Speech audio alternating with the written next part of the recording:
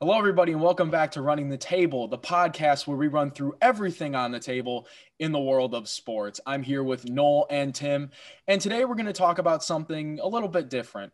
We're going to be starting a new series called The Dynasty That Never Was, where we take a look at some of the what could have been dynasties of different leagues, the NFL, MLB, NBA, NHL, anything. Just look at different teams and just appreciate what they were and what they could have been.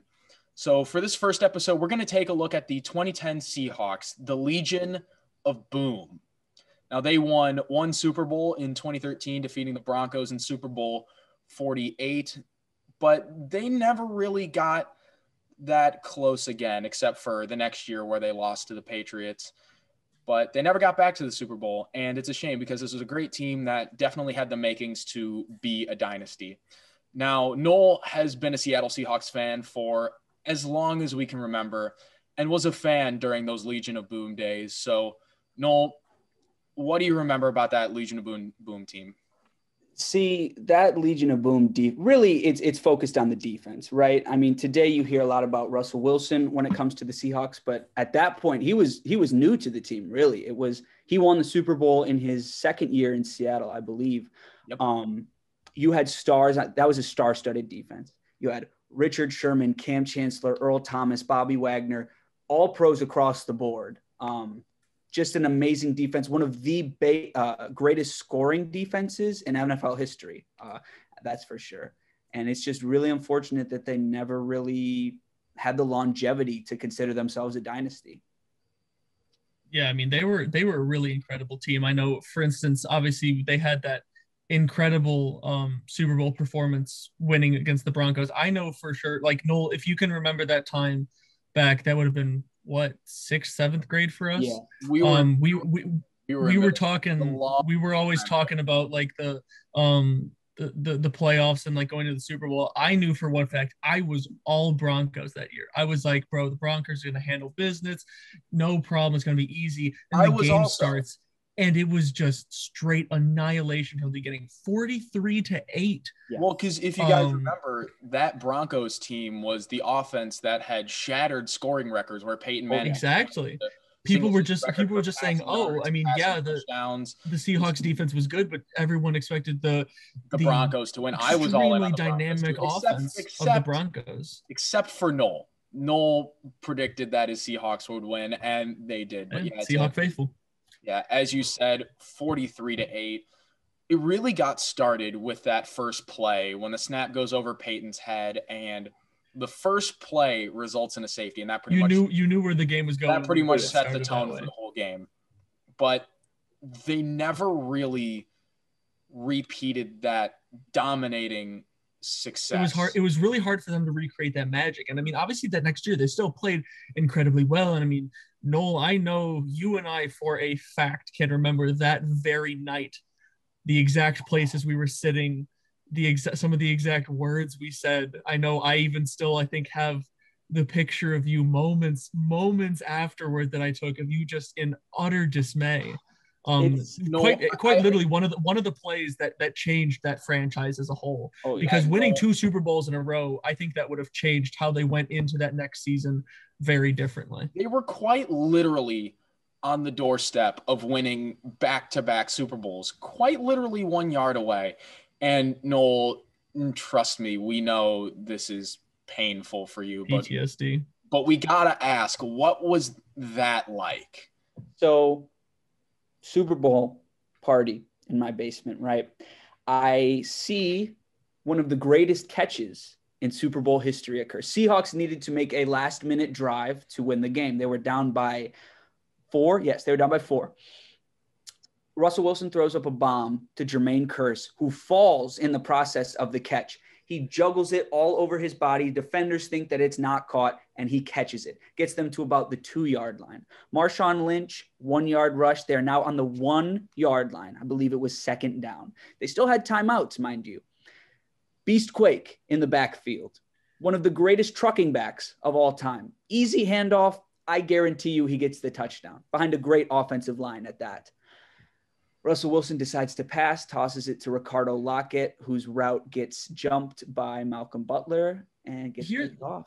One of the interesting things for me is like, and I never did a whole lot of specific like research into like interviews or what they said about it. Do we know was it Wilson's decision or was it Carroll's decision to go with the pass on that play? And there was a lot of discussion about that. A lot of different people taking blame for it because that's just kind of the team mentality. Pete Carroll tried to say that it was his decision. I've heard Russell Wilson say that it was his decision. I just think as a team, they didn't want to let any one person out to dry. So it was easier for them and they felt better. Like multiple of them taking responsibility. That way it couldn't be put on any one person. I think it's better if they do take it as a team, because in that moment when you're at the doorstep and you need to make a decision, what do? You would much rather go down unified as a team in the fact that, hey, we're going to throw the ball. We're steadfast in it. We all agree. And if it doesn't work, it doesn't work. I would much rather go down that way than like say Pete Carroll saying, oh yeah, we wanted to throw the ball, but Russell Wilson going, why didn't we run it? I think it was much easier being unified as a team. Absolutely. It was easier to move on as a franchise, like with the fan base as well. Because can you imagine how hard it would have been for the fan base to forgive whatever one person if they would have just kind of laid that person out to dry? But like, let's look at what happened after that, though, because obviously, I mean, they still had that incredible team, but like the first one to go was Sherman, correct? And that was due to his injury. Well, so if you want to go deeper, there was obviously the big three, really.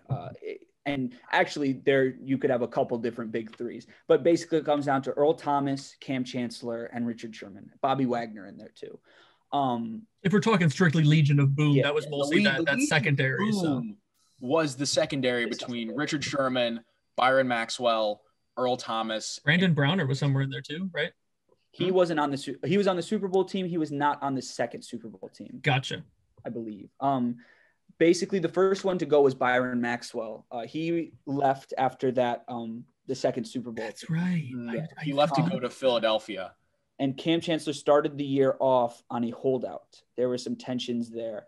And honestly, from that point on, if we're being honest, they did not receive quality play from Cam Chancellor and arguably Richard Sherman. Richard Sherman did his job, but he was definitely playing. He was no longer that top of the league lockdown corner. And give him credit though. Give him credit. He's gotten himself back into that conversation. You can see on the Niners. In Richard Sherman's stats, he was a first-team All-Pro from 2012 to 2014. Never made the first-team All-Pro again, even though he went back to the Pro Bowl several times. But he was no longer viewed as the shutdown corner, one of the top in the game. Cam Chancellor never had another good. I remember he had really one notable play, and that was keeping Calvin Johnson from scoring in that next regular season. But he was definitely plagued from injuries, and that's what led him to retire early. Yeah, I was going to say, like, you talked about you did receive like great top of the line play from him. A big part of that was really his injuries. Yeah. And I mean, in some ways you can't really blame the dude. I mean, if your body just starts giving out on you, and it forced him into early retirement, there wasn't a whole lot he could do about it. So with all these guys leaving, looking back, they have not made it to the conference championship of the playoffs since 2014. So I just want to ask, why couldn't they get back? So the way that I see it, a lot of things happened with the defense, right? You lost a lot of guys, and guys that we haven't even mentioned, like Michael Bennett, Cliff Averill. Even in seasons further from then, you lost Frank Clark, who was a great piece for them in 2018. They just have a really hard time keeping guys on defense. Even now, they've been able to retain Bobby Wagner, but KJ Wright is a free agent this year, and he's most likely not going to re-sign with them. I would say two big moves kind of have kept the Seahawks back in these past few years. One of them was the initial Max Unger trade to the Saints when they got Jimmy Graham in return. I mean, at the time, it seemed like a fantastic move. Jimmy Graham. It seemed like it would help them on offense significantly, but he just never panned out. Yeah. He never panned out under Wilson. He 100% never panned out. Jimmy Graham was never that good again. No. And Tim, you had mentioned about Drew Brees and his ability to heightened tight end. Drew Brees has always shown throughout his career, and like a lot of people don't know, but this is even pushing back to his days at Purdue. Fun fact about Drew Brees really quickly is he had a tight end back at Purdue. Don't remember his name. Part of the reason why, kind of a nobody.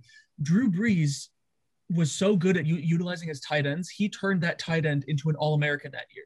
He got some tryouts with some teams, never even got drafted because he was a big guy. He had good hands. He wasn't that fast, wasn't that athletic, but Drew Brees put it where he could go it, where he could catch it, and he got it.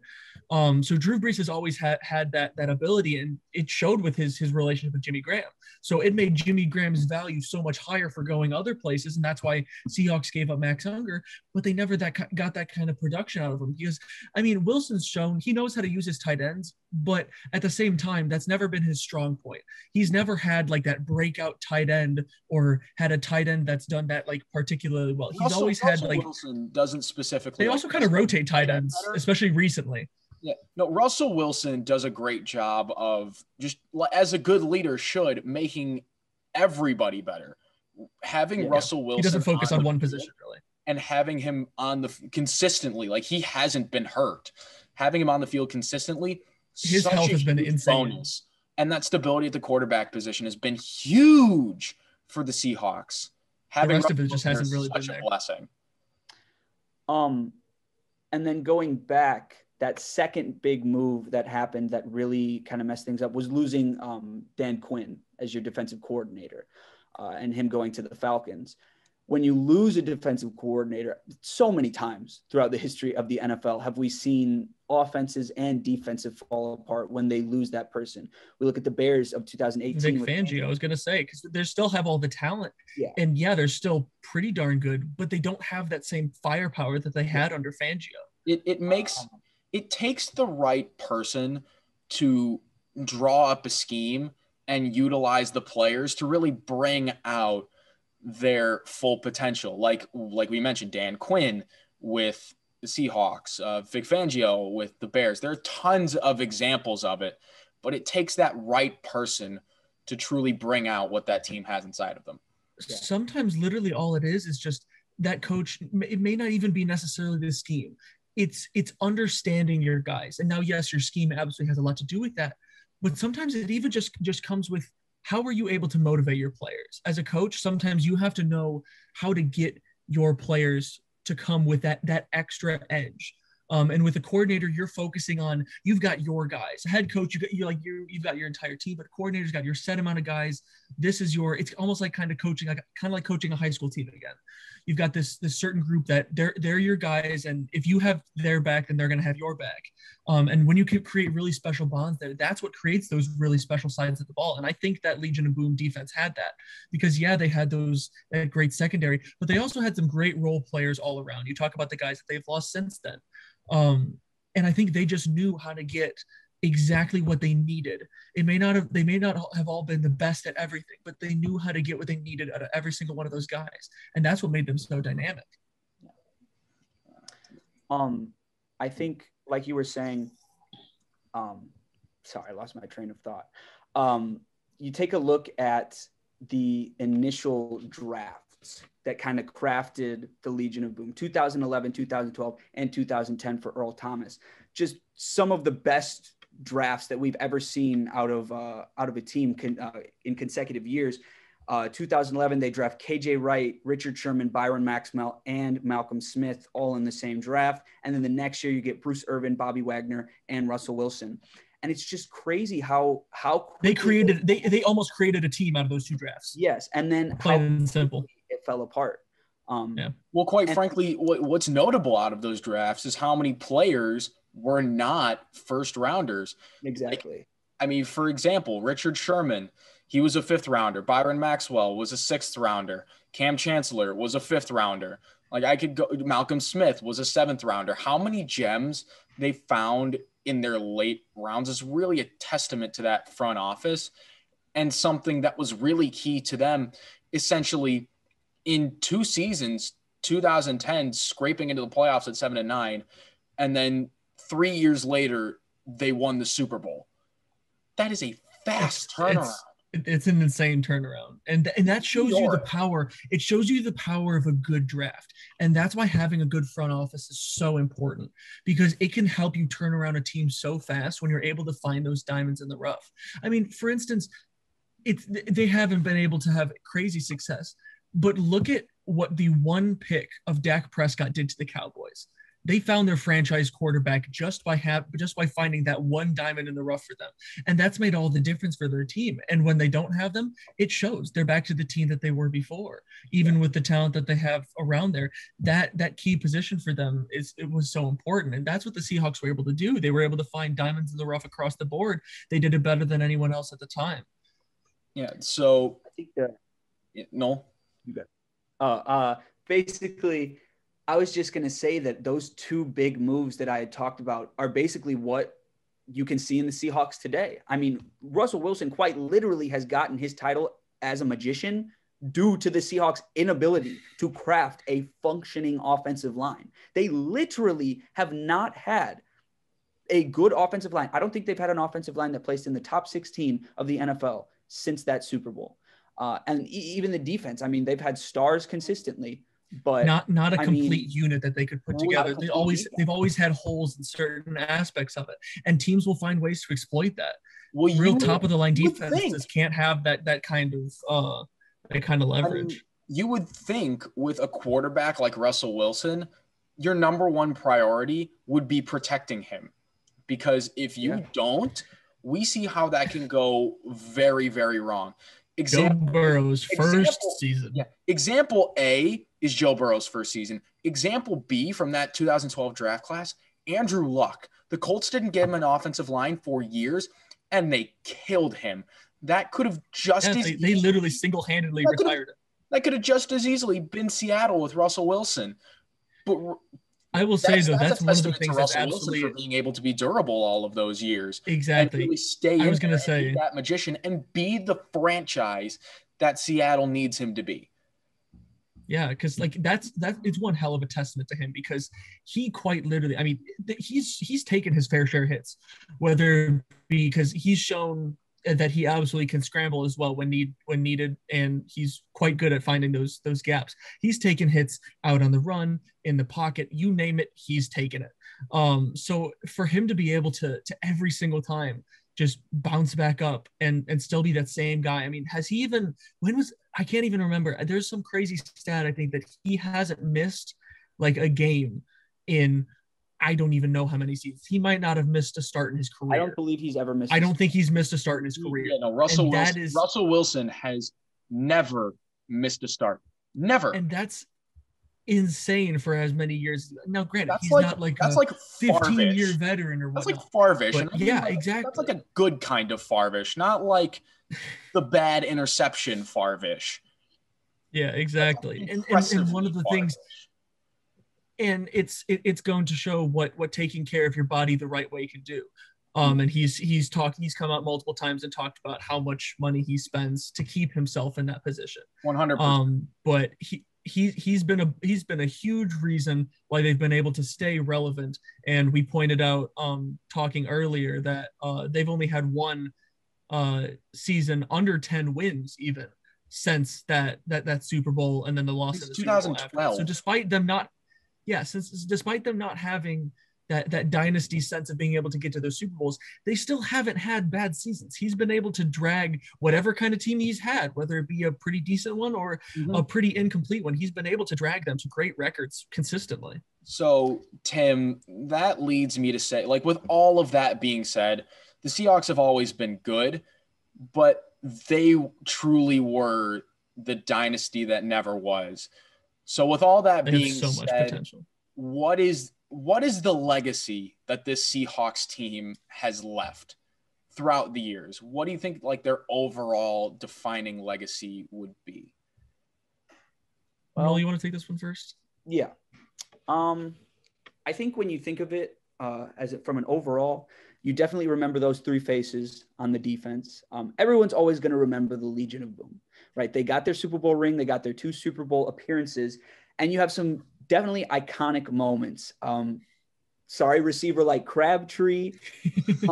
Lots of trash talking from Richard Sherman. And actually, that's another thing that's kind of left a stain on their legacy, is that what's the word? That tension in the team. Because not only was Richard Sherman very vocal to other teams and other players many times throughout the years, which kind of went unnoticed by the media and the fans, Richard Sherman was not a fan of how Pete Carroll treated Russell Wilson. Russell Wilson has always been Pete Carroll's take him under his wing, protect him at all costs. Richard Sherman, I remember at one practice, picked off Russell Wilson and screamed, "You effing suck." And he's a competitor. Russell Wilson did not have the same relationship with Richard Sherman. Even Earl Thomas being carted off the field and flipping off the Seahawks bench. A lot of tension has been left behind from that Seahawks team. But I think the one thing you like, a couple things that you do take away from that Legion of Boom team, Noel, like you said, the defense and how fun that defense was to watch, because they were a fantastic turnover defense and they would fly around. That secondary would fly around. Cam Chancellor and Earl Thomas would hit guys. Richard Sherman would deflect passes out of the air, intercept balls, run it back to the house, and then talk trash to the quarterback while he did it. And no matter what it was, you really can't tell the history of the NFL in the early 2010s without the Legion of Boom. You cannot leave them out. Exactly. I mean, to me, when I think about like the legacy of what the Legion of Boom left behind, it comes down to a couple of things. And first one for me is they brought back a resurgence of making a statement of how important defense was to the game of football. They brought back defense in a large part to the NFL. And not only defense as a whole and being a strong defense, but being a playmaking defense, one that can make a difference to help your offense, not just stop the defense or stop the offense and hold them to certain things, but being able to put your offense in better situations, being able to help the other side of the ball. And I think that's one of the things that they really left a lasting impact on the game. And when you think top defenses of all time, you're going to be thinking about them for years to come. And largely due to that playmaking ability and some of the highlights that came from it. You're always going to remember guys like Cam Chancellor and the what ifs of if injuries hadn't plagued his career.